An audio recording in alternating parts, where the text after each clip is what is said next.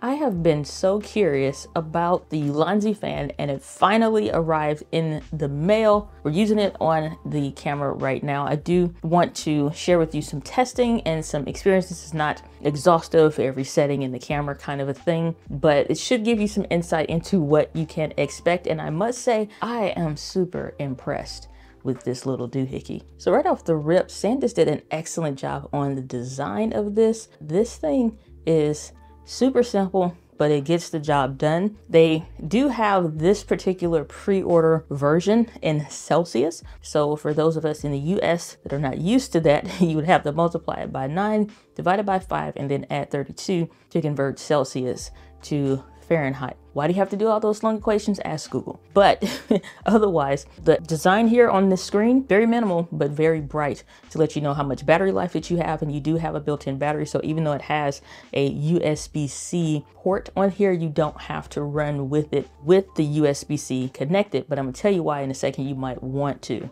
Now you may be asking yourself, why would you want to invest in a fan like this? Or is it really necessary, or is it just commercialism at its best? And it's actually, I think for a lot of the recent cameras that have been coming out, necessary if you plan on doing long form content, necessary if you plan on doing live streams in excess of an hour to 2 hours, because there are some settings that you can adjust in a camera like the ZV-E1, for example. And I've been able to get 3 and 4 hours, and then doing retests and just seeing how long I could go up to 8 hours before I get tired.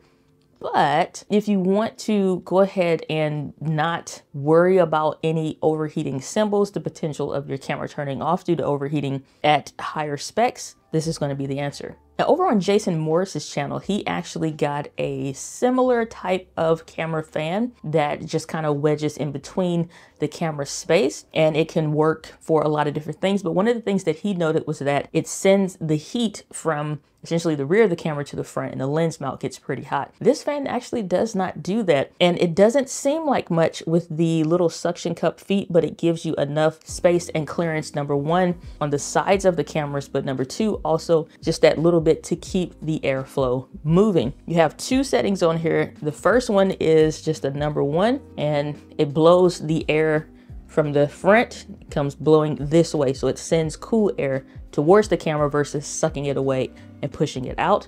And so this is the first one. You kind of hear what that sounds like. Second setting sounds like this. And it actually picks out some stuff. I already can see myself old ladying it out when I'm traveling. It's like, oh, hold on, let me turn my fan on. Now, if you look right there, that is actually the little sensor on this fan that tells you what the temperature is on the camera. And so if you're behind the camera, you can see what that temperature is and where it's starting from and where it decreases. And then you can see just what the regular room temperature is if you're doing tests like that. My thing with doing overheating tests on the ZV-E1, which again, I'm shooting this on right now, I don't want to go in excess of like the temperature in the room or making the room hotter and trying to simulate outside, because you have things like the wind moving around, breathability and airflow in the camera that makes a difference. I don't think it's normal to be sitting in a hell hot heat environment indoors or outdoors, not have a fan, not have the air conditioner on or something, and you just know. So I'm not doing that. And so I work in normal conditions. The fan is operating in normal conditions, and I'm not babying this camera. But I do want to give it the best chance to work in some of these higher end settings. So if you're using SI or HS, HS is my standard form of recording. So if you use HI, you probably want to crank this on to 2. And the other thing with it is I'm going to crank this on to 2, and you can run this with a USB-C cable, which they do include. Hint, hint, clue, clue, Sony. We would like still a cables, chargers and stuff. Just FYI. The air conditioner's on. This is a noisy environment. It's not sound treated or nothing like that. But just listen to the fan noise just so you can get an idea. I'm gonna put it closer to the mic.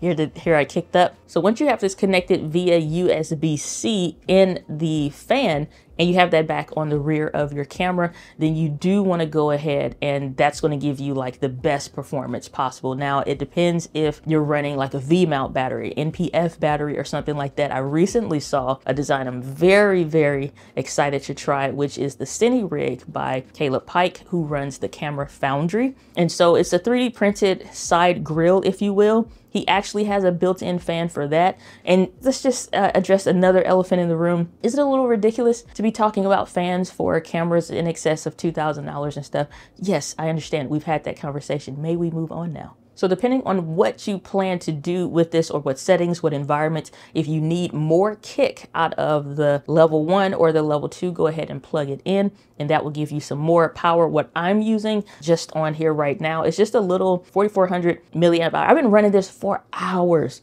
like hours. I did 2 one-hour podcast episodes in addition to however long, maybe 15 or 20 minutes ahead of that the camera was running, 30 to 40 minutes uploading when it comes to that content, scheduling, and did some social posts and stuff like that. So it's been running for a few hours, and I'm just now down to just 1 cell missing there. But otherwise, this has worked out well, just to kind of keep this kerplunked in the closet or what have you, and just leave this fan on. So size comparison is actually very small, maybe 2 SD cards or so tall, but just to give you an idea. So it's much smaller than I thought it would be. Performance wise, it's been amazing. Now, I like to do 4K HS, 10-bit, 422, all that different stuff, because again, running a ton of tests with this camera. Now, what I did was the streaming test, which is more of a stress test at the higher settings. And I recently just did one tonight with doing all the podcasts and stuff, all the doors closed except the battery door, because that just is always open when I'm doing that. Nothing open but the HDMI, but usually I have the doors open. That not only helps to dissipate the heat, but just so I have access to everything when I'm streaming. Since you're accessing from the front, it just makes it easier. That aside, I left the doors closed minus the HDMI with the fan on and plugged in, never an overheating symbol turned on, with all of those hours that I was running it with this fan. The other test that I did was let the camera get hot and turn it off, turn it immediately back on. I did bring the settings back down. So I popped this on, ran the camera. I don't even know how long this would run without the battery so far, but plugged it up, ran it, and not only did it cool the camera, the overheating symbol turned off, stayed off, never came back on, and I ran this for, I think, like 2 hours until I just got tired. Needless to say, this works. So this isn't model specific. It doesn't matter what you're using, but the one thing I will notice, like depending from going from one camera model or brand to the other, with the ZV-E1, there is a little bit of a lip at the top and the bottom, so it's easy to sit, and they do include a film that you can put on there for like suction cup. It says like thermal something. I'm not putting that on my camera. Sorry, not doing it. But you can hold it on with a rubber band. That's what I've been doing, or like a little plastic wedge, which I also have been testing, but the rubber band is simple enough for what I'm doing for the moment until I probably 3D print a piece or find a different solution. But I'm not putting extra stuff on the camera. Yes, it will pull off clean, but I'm just not doing that. It's, sorry, but it's tacky.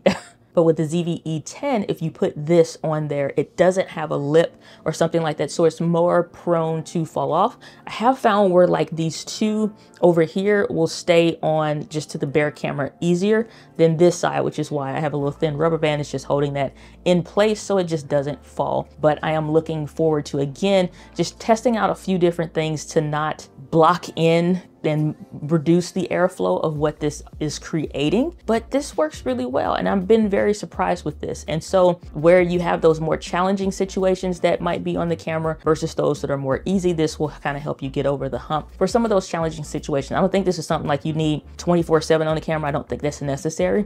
But if you know you're going to be doing longer live streams, longer environments, for example, I did an event earlier this year, and one of the air conditioner units broke in that particular space, and it was hot as hell.